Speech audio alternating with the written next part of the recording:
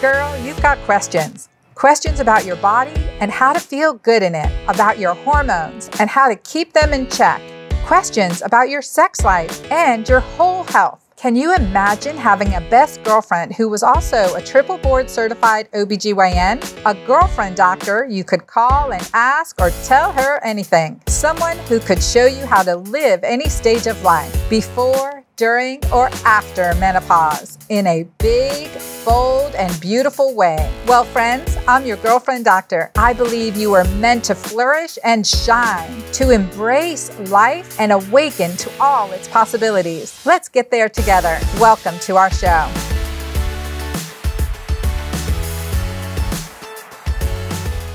Well, welcome back to the Girlfriend Doctor Show. Today, we're going to be talking about a really important topic that's coming up and on the minds of all of us right now, and especially during this season, and that is coronavirus. What are we going to do about it? How can we prevent it and prevent transmission and spread? And don't we want to just go on about our regular lives and have our regular relationships and hug and handshake and kiss? I mean, all those good things. I know I do. So, and I'm hearing from many of you that you do as well. Well, you guys know you can ask or tell me anything. No such thing as TMI. And if you go to my website at dranna.com, click on the show page, there is a space there for you to go ahead and ask me your question. You can tell I am in the pink hot seat, right? This is our hot seat. So this is where I'm taking a viewer question. And let's turn to our viewer right now. Who do we have on the line? Hi, Dr. Anna. This is Michael. I'm really worried about catching coronavirus during the holidays and especially around flu season now. Is there anything that you'd recommend taking to maybe reduce my risk of getting sick or trying to avoid getting coronavirus? That was a great question. And I know many of you may have the same question. And today we're going to dig in deep with two experts that I have. So let's get started. Here we go.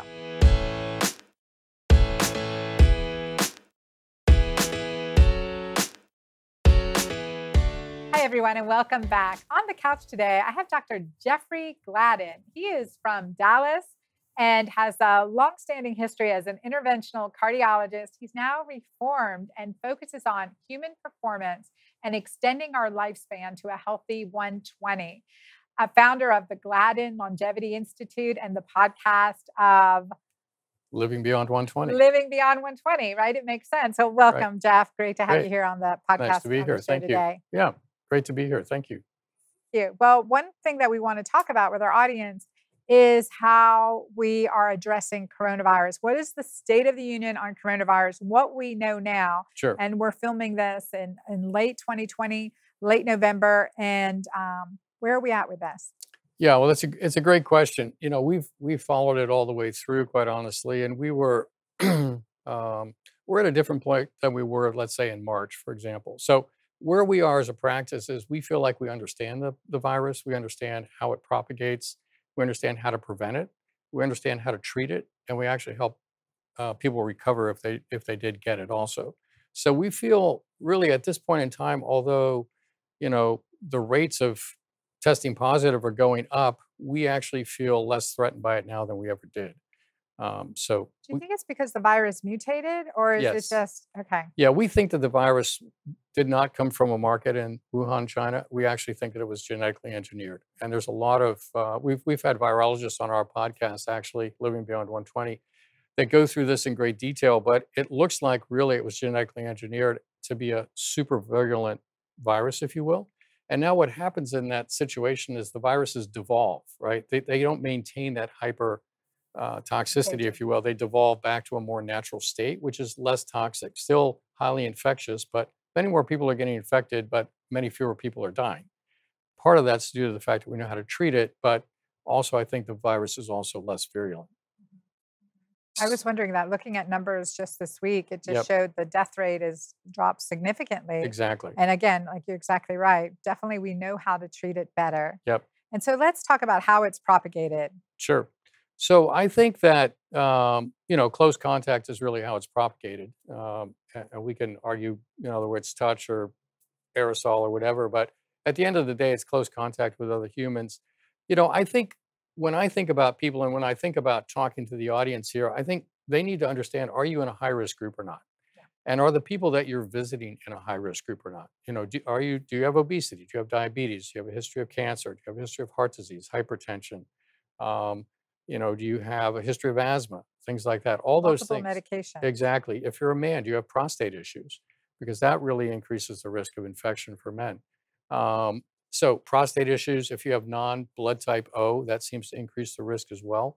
So first off, if you need to understand if you're in a high risk group. If you are, then I think you need to take real precautions. Wear a mask wherever you go, wash your hands, maybe more, we'd like to call it physical distancing than social distancing. Exactly. I'm with you on that. Right, because we want people to be socially connected. Yes.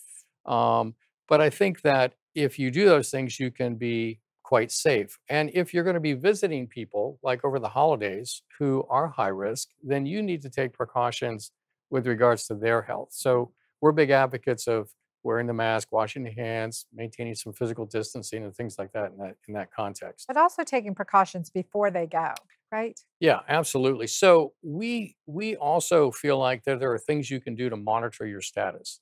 For example, you probably have gone into stores or restaurants and they take your temperature. So if you know your temperature every day, that's one thing. We all wear body trackers, basically. This is a Whoop band. There's Aura rings. There's Apple watches. There's other things. But what these are now doing is they're actually measuring your respiratory rate. And so at night while you're sleeping, you wake up and you can see what your respiratory rate was. Because the virus attacks red blood cells and causes them to be disrupted, oxygen carrying capacity goes down. The way you have to compensate for that is by pumping more blood and breathing faster. And so your respiratory rate can go up. We've actually had a case in our practice where somebody's respiratory rate went up by about 30% based on this. Let's say normally it's running 14 or 15 and went up to like 20. It's like, let's go get tested. Sure enough, they were positive. So there's simple things you can do to monitor at home, just like respiratory rate. The other thing you can do is get a pulse oximeter and look at your O2 saturation. Normally in Texas, it would be 98, 99% typically. But if you see it dropping, it could be another sign that you have the infection. So that's a simple thing you can do. Take your temperature, measure your respiratory rate. We like doing that to monitor. Yeah, yeah, I agree too. We have a pulse ox, Yep, definitely a thermometer at home, and that's yep, something to continue to watch yep. as well. And then other precautions or Yeah, preventive methods that you absolutely. recommend for your patient. It's interesting that corona, it's both very infectious, and so you need to have your immune system be strong to deal with it. We do a lot of genetic testing in our practice. And in our practice, we see that some people are very genetically predisposed to having this hyperinflammatory response to the virus. And so we know that when we see that, that there are things that we can do to actually downregulate those genes. So we have a lot of our people taking something called special pro-resolving mediators. They're called SPMs. You can get these, I believe you can get them on the internet now. They're 250 times more potent than fish oil at resolving inflammation. And so it sort of keeps inflammation down. And then just from a purely sort of prophylactic standpoint, there was talk originally that these viruses seem to crop up in areas of China that are low in selenium in the soil. So we maintain adequate selenium levels by eating some Brazil nuts. Two Brazil nuts, Yeah, 200 micrograms a day. exactly. I'm Yeah. pro Brazil nut. Yeah, so we like Brazil nuts, 3, 4 a week even is probably adequate for people. And then the other thing we like is we like zinc. And you can take a lozenge, a zinc lozenge, like Zicam, do that even up to 6 times a day if you're traveling. Vitamin C we like, 100,000 milligrams, maybe 4 times a day if you're traveling. 1,000 milligrams, Mhm. about 4 times a day while traveling. Okay. Exactly. Vitamin A is important, about 5,000 milligrams a day, maybe not every day, but 3, 4 times a week. Okay. You don't want to get too much vitamin A. And then we like vitamin D as well. Yes. So at least 5,000 units of vitamin D. We have a lot of people taking 10,000. There's a lot of genetic variation in how So people respond. vitamin D3 with K2 though, right? We You love want to vitamin recommend. D3 with K2. Yes. Yeah, we do. We use that all the time, 10,200 micrograms. I would say Yeah, vitamin D says deposit calcium, vitamin K says wear, and that combination exactly. has been shown to also prevent calcifications Yep. where we don't want them, like in Yeah, the like heart. in the coronary arteries, exactly. Exactly. Yeah, we use that. We use that continually. Yeah. And then there are other things that we like a lot. We like echinacea, especially combined with elderberry. And those have been around for centuries, for Yes. millennia, right? Yep. As a integrative option or holistic natural remedy. So, is elderberry tea? What about elderberry tea and Elderberry tea is echinacea good. tea? Yeah, echinacea is really, I think, kind of one of the best things you can do. And speaking of tea, EGCG that comes in green Green tea tea? is super healthy for you as well. It downregulates inflammation. I have that in my formula, Mighty Maca combination of superfoods. So it has that green Right. tea, quercetin, turmeric, resveratrol, Yep. all of these other One of the other things. things that's been shown to be very helpful is curcumin. Yes. So we like that, and using brands like UltraCure or TheraCure, where you have very high bioavailability of the curcumin, I And think is Thrive very is helpful. another brand too. Okay, Thrive, yeah. And then just making like a turmeric milk, like we call it golden milk, like Hmm. making a hot tea with turmeric and almond milk or coconut milk, or being able another natural way to get it in. Yep. What do you think? No, I think that's good, and eating it, as you know, it's poorly absorbed, right? So it actually it has to be combined with something else to get it into your system. Typically a pepper, right? Well, pepper will work, but there are other more sophisticated techniques. So, like combining it with a whey protein actually gets it right in. That's what UltraCure does, and Ah, TheraQ okay. does is a different combination that actually gets it right in. So you can get much higher levels with those than you can just taking or eating Taking. curcumin, right? That sounds good. Yeah. So we like all those things. And curcumin too, just a potent anti-inflammatory, good for joint pain, great for Brain health. athletes, brain health, Yep. memory. Yep. Cardiovascular. Mhm. There's a couple other things we really like. We like something called arterosil. You probably haven't heard of arterosil. Mm. I'm a cardiologist by background. Your Well, let's arteries, stop on that right because this is a really interesting history because you as a cardiologist, you did interventional cardiology. right? That's like end stage. Okay, I'm coming in with a heart attack, I'm coming in with symptoms. That's right. You've got some blockage and we're going to go in That's right. and clean that up. And now you're on the opposite end of That's right. that spectrum. Yep. Talk about that for a minute because this is so profound. This is what we know can happen. These diagnoses of heart disease and diabetes aren't, you know, aren't for life, right? It's not a death sentence anymore. We know there's a lot we can do to reverse Absolutely. this process and Yep. really remove those diagnoses. Well, my situation was that I practiced interventional cardiology here in North Texas and Southeast Oklahoma for 25 years. And I built my own heart group. We had 10 offices, 12 doctors. We flew around in a little A36 Bonanza. I set up cath labs at multiple hospitals. I actually co-founded the Heart Hospital up in Plano with David Brown and Gary Brock out of Baylor, which was a great project. But when I got sick in my 50s and was told, hey, everything checks out, you're just getting older, it really flipped a switch for me. And I realized that I've been practicing sick care and not healthcare, and that we really only get the answers to the questions that we're asking. And I was asking, how are you feeling? Are you having chest pain? Are you having shortness of breath? Are you having palpitations? If not, you're okay. Then you're well, right? And so Not symptomatic yet. exactly. So I threw myself into functional medicine, age management medicine, integrative medicine, and over 2.5 years cracked the code for myself as to what was going on. And I started to feel really great again instead of feeling like I wasn't going to be able to keep up with my kids. So at that point, I basically said, I've been asking the wrong questions. I'm going to ask a different question. I'm going to ask, how good can we be? How fit, how strong, how mentally sharp, and for how many years and decades can you carry this forward? And that's basically morphed into the practice that we have today. And then asking bigger questions. How do we make 100 the new 30? How do we live well beyond 120? How do we really crack the code on aging? And so in our practice, we are going down multiple avenues to really, we're super passionate about cracking that code. So that's what we do. That's awesome. Yeah. So I'm an interventionalist, but I'm intervening to really keep people very super healthy, if you will. To reverse the disease. Exactly. And we do. We get a lot of people off their medications. We see arteries improve. We see plaque disappear. We see, cardiovascular performance improve, lung performance, brain performance. I mean, we could stay here all day actually We could talking talk about about, what I we know, do. and Yeah. we can talk stories because my father was suffering with heart disease at 79 and his Yeah. cardiologist said to me, Dr. Ann, he said, Anna, your father's lived a good life. Right? What is that all And about? and so needless to say, I said, well, do you mind if I intervene? And I did. And Yeah. let me tell you, he lived to 91 Good for good you. years. Exactly. 91 Yeah. good years. And that for so us is a young person now. that's a young person, Right. right? And to live well with your brain intact and Exactly. being able to travel and go places. I mean, it really is. And we Yeah, want to protect that because too many good people have died too young. absolutely. So let's shift back to coronavirus. So I have you Okay. for a couple more minutes. And I want to hit on, you were talking about artemisinin, Yes, arterisol. arteriosol. Arterisol protects your arteries, so the virus can't get into the arteries, and that's really helpful.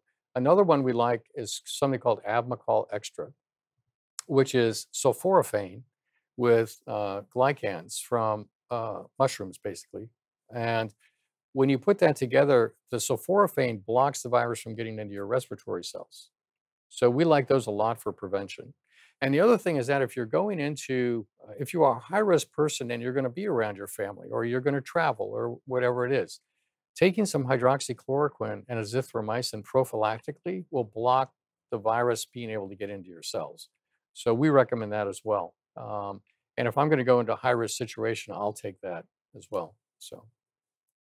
So, but how often can you take that? So I've been hesitant unless, to recommend it or use it unless I, There are find a high need, high risk patient Yep. and a high risk situation or early symptoms. Yep. We treat early symptoms with it all the time. I also have other people that are traveling internationally, and we've been giving it to them prophylactically. Now, if they have a cardiac condition called a prolonged QT syndrome, which you've heard about, which can increase a risk of arrhythmia, and those drugs can lengthen the QT a little bit further, which increases the risk, then you have to be a little bit careful. But we're measuring all that for our clients, right? So we understand where they're at. That being said, we think that that combination works amazingly well. And certainly, if you have the earliest signs of symptoms, jumping on that right away will definitely shorten the course. So we love that. We use the SPMs. We also love something called molecular hydrogen that basically downregulates all of your inflammatory and oxidative stress related to inflammation. So through supplementation or through using? You can go online. It's H2 Max, which is a product we actually developed. You can find it on Amazon. And molecular hydrogen is great. We use it as athletes also.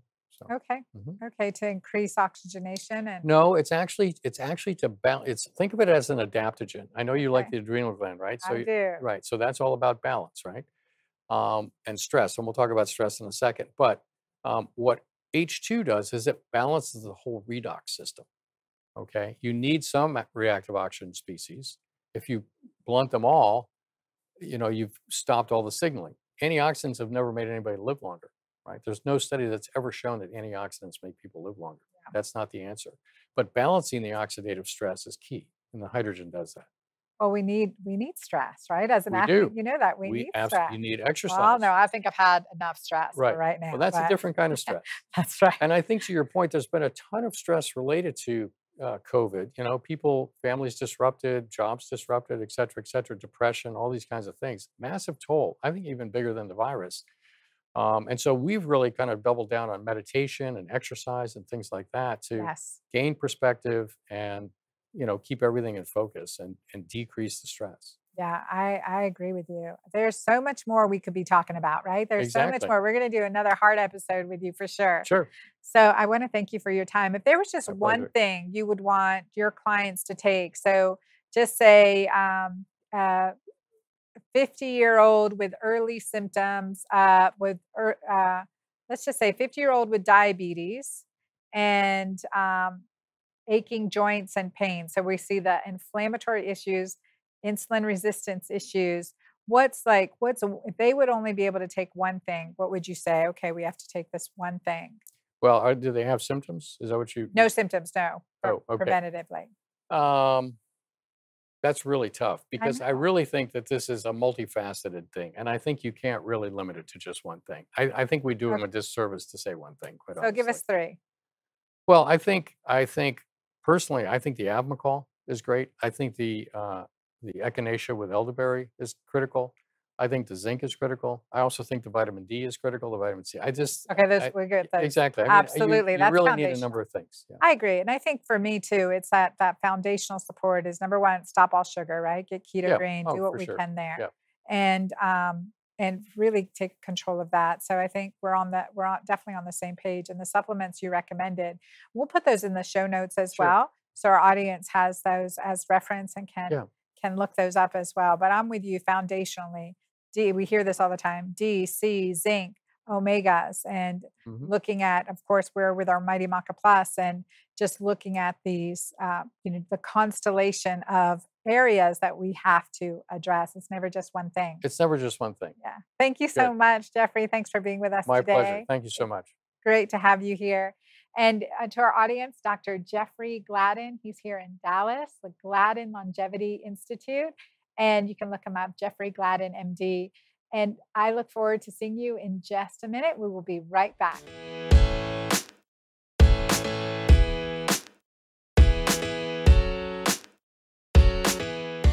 Welcome back to the show. We are going to continue this discussion of coronavirus. And with me on the couch virtually right now is Dr. Angeli Akey. She is a dear friend of mine, and we've known each other for over a decade.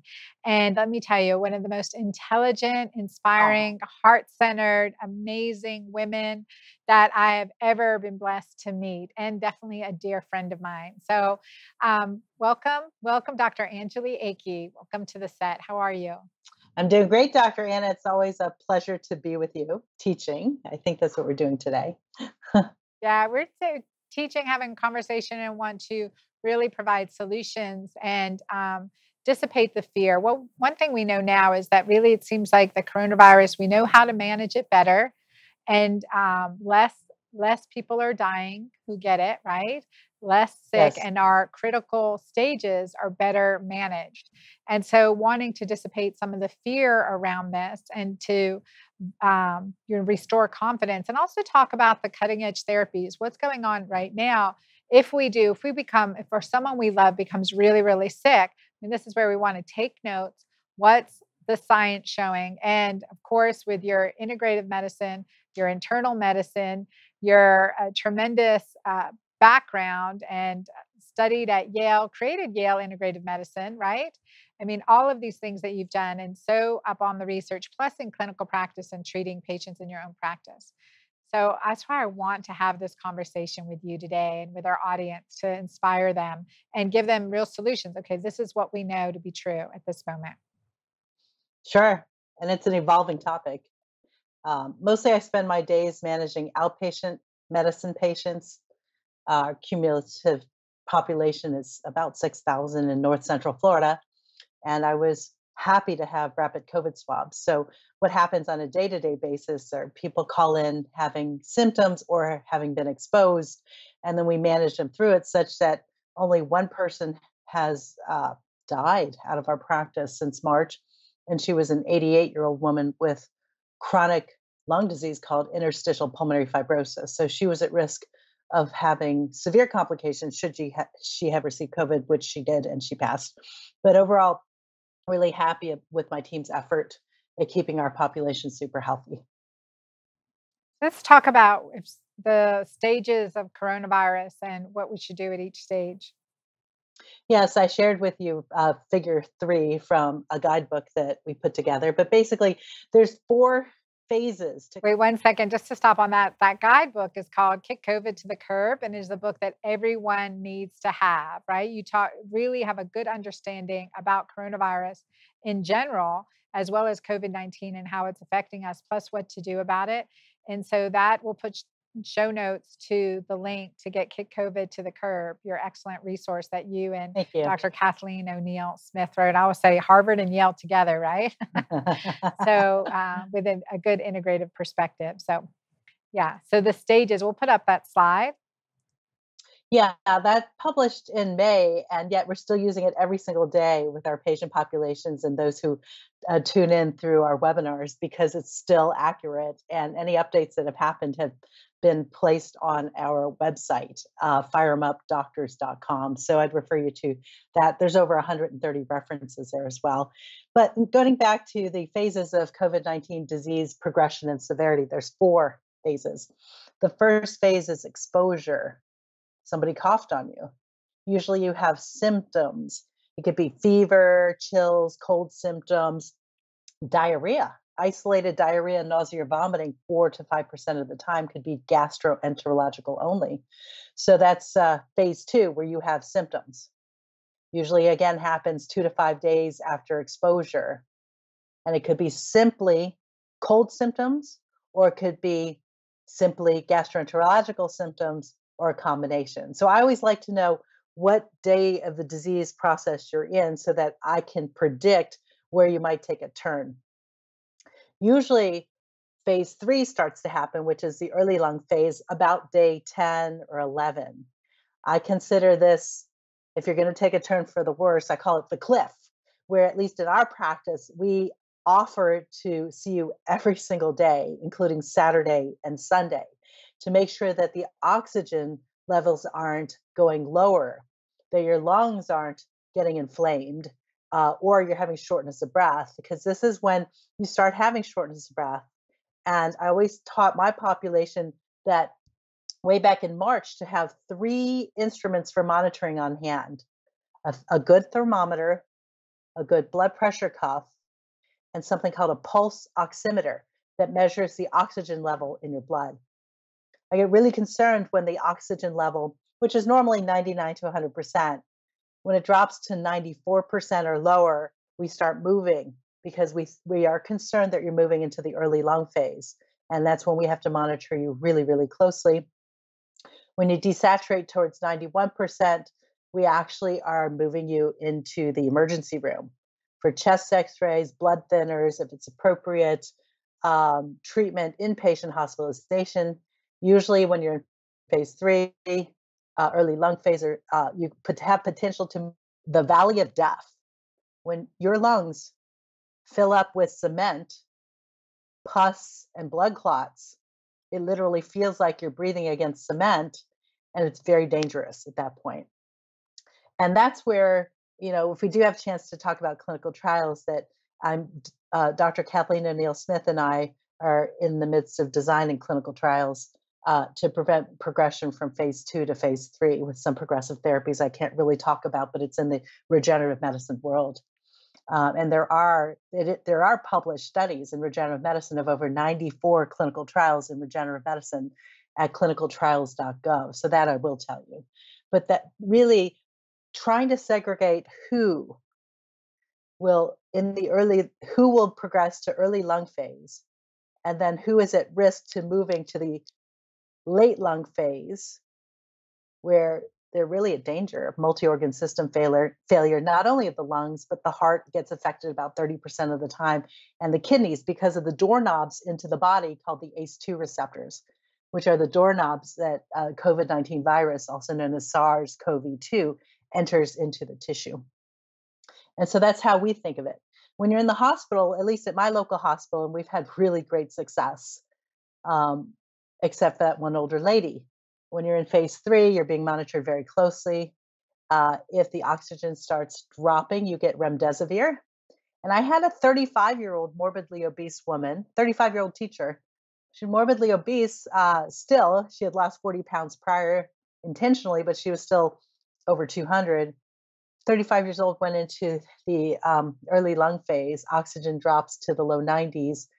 She said she felt like the remdesivir didn't really help her, but within 1 dose of convalescent plasma, which is antibodies donated from someone who has survived COVID successfully, she said that within 1 dose of that, she started to feel a shift, that her body started getting better. So she was quite miraculous. So from the time of admission to discharge, it was 7 days. And so I think that we get you through the process. And again, we've managed over 50 COVID patients, some more severe than others, about 8 to 10 hospitalized and discharged. And about 5 have what's being defined as post-COVID syndrome, which is a topic we could spend some time on if you want.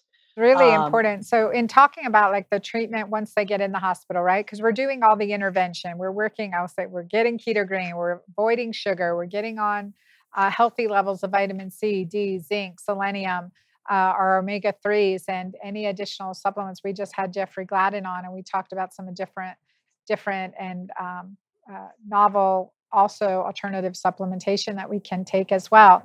And then looking at once, if we progress from phase 2 to phase 3 and looking at hospitalization, that what about IV vitamin C therapies and IV, multivitamin therapies, and we talked about prone positioning and low pressure oxygenation as well, right? Yeah. So, a couple things once you're in the hospital. And I think a really good source, I know that University of Vermont, a hospital in Seattle, and University, I believe, of West Virginia have progressive therapies that include intravenous vitamin C. So at my hospital, I've tried really hard to convince them to use intravenous vitamin C. It's been unsuccessful. I don't think there's any downside. In my own personal practice, in phase one, phase two, and post-COVID recovery, I'm using a lot of intravenous nutritional therapy. But I'm working with my hospitalist colleagues at my local hospital, trying very hard with all the literature to convince them to use intravenous vitamin C, but unsuccessfully, despite the major academic centers, again, University of Vermont, University of, I believe, of West Virginia, that are using intravenous vitamin C protocols. Talk about So, post-COVID syndrome now too, because it seems to be lasting for months, doing well and then having respiratory issues again. What are you seeing? What do we do about it? How do we help patients experiencing this who've had this kind of prodromal or prolonged recovery time period? yeah. So, what's interesting about COVID is that we as physicians are going back to our roots in observation. And I don't think until we pool data and observational data, including artificial intelligence, that we'll really totally understand this. But what's interesting about the long haulers syndrome, which is actually post-stromal, prolonged symptoms, is that it's been the people that have been affected that have gotten together on social media and compared notes that have been so useful. But if you read the literature, JAMA, the Journal of the American Medical Association, published an article about a month ago.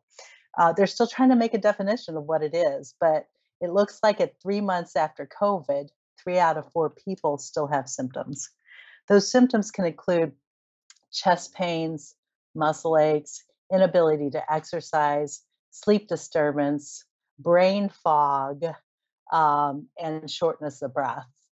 And what does that really mean? We're not really, the biomarkers or labs can be totally normal, or they could be abnormal. In the clinical trial I'm helping to design, we're actually trying to figure out what biomarkers we could use, what labs we could use at baseline, propose a very progressive intervention in the field of regenerative medicine, and define our cohort, and then see how they do. So that's an active process. If anyone has any ideas, Dr. O'Neill Smith and I are actually trying to design that this week.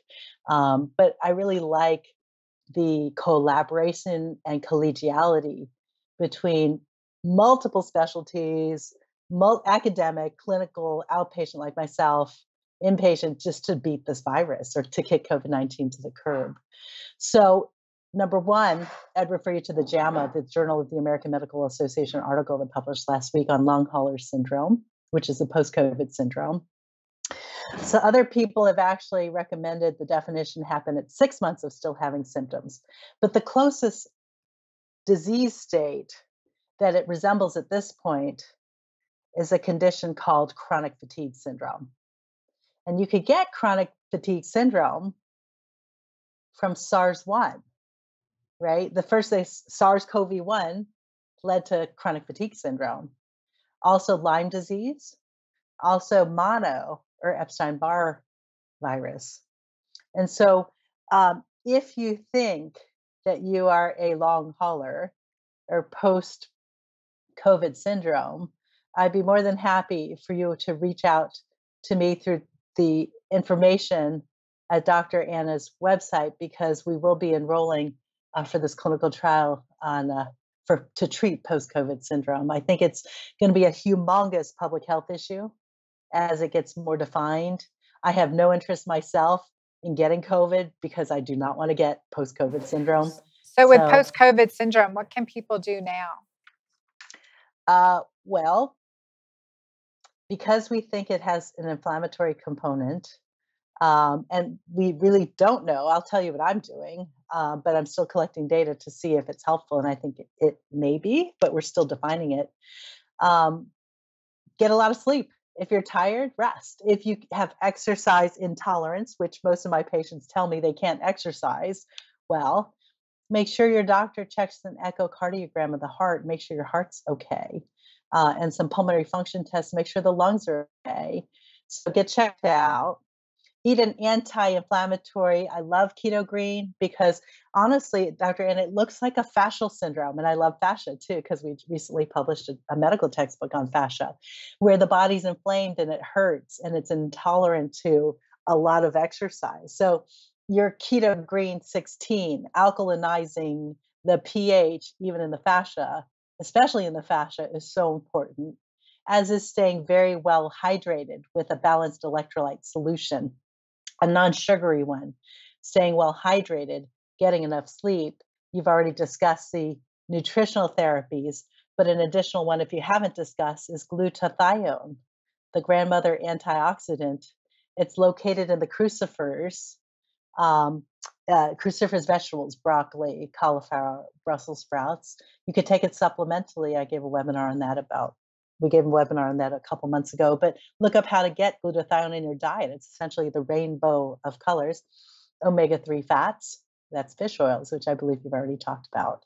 So without knowing exactly what the syndrome represents from a tissue standpoint, from a pathophysiological standpoint, it's hard to say at this point what is effective to treat because it's relatively new. But at least in my patient population, those are the ways that I'm trying to help my patients recover if they're suffering from post-COVID syndrome. I think that's the excellent advice, Angeli. Thank you so much for sharing your time with us today. And I know you go into even some regenerative medicine and kick COVID to the curb. So talk about peptides and stem cells and what we can do with these other interventions that are up and coming to help, especially I think in this like post-COVID syndrome. And there's so much that we're just looking at right now as we kind of recreate, get on our feet again and get back out into the world and continue to help others. And you've been on the front line seeing patients, right? Not saying no to anyone and treating all the COVID patients that came your way and diagnosing and taking care of them and staying healthy and keeping your staff healthy while you've done it. So I want to thank you so much for being here. We're going to put the show in the show notes where we can connect with you, because we definitely know you're in clinical practice in Gainesville, Florida, seeing patients on the front lines and have this excellent resource, Kick COVID to the Curb. So we'll put the links to your website. And I thank you so much for being here with us today. You know, I love you. I can't wait to have a glass of wine with you. So I'll catch up with you soon. Dr. Anna. All right, be well. Bye-bye. Bye-bye.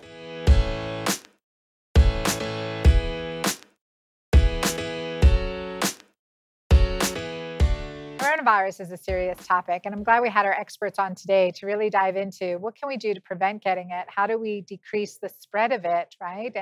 And keep others healthy as well as ourselves healthy.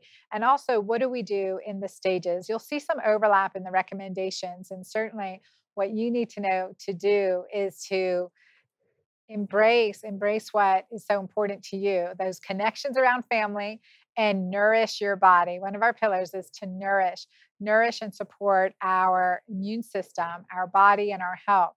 And that comes in many levels, certainly through that good night's sleep, through good relationships, through great connections, right? And vitamins and supplements. I supplement on a regular basis, and we'll put in the show notes too what I'm taking as well. But I want you to know that we, at this time, at this higher stress time, we need a little extra because we can't get it all in diet alone. So nourishing our body becomes very important, not to mention nourishing our mind and nourishing our relationships. So with our experts, Dr. Gladden and Dr. Akey, as they've talked also about what to do if we do get sick, right? If we do or someone else gets sick, there are cutting edge therapies that we can take part in, and also to not give up, right? We're conquering this illness, and the more we do together and staying healthy, the better off we're all going to be. So thank you for being here with me on the Girlfriend Doctor Show. I look forward to seeing you next time.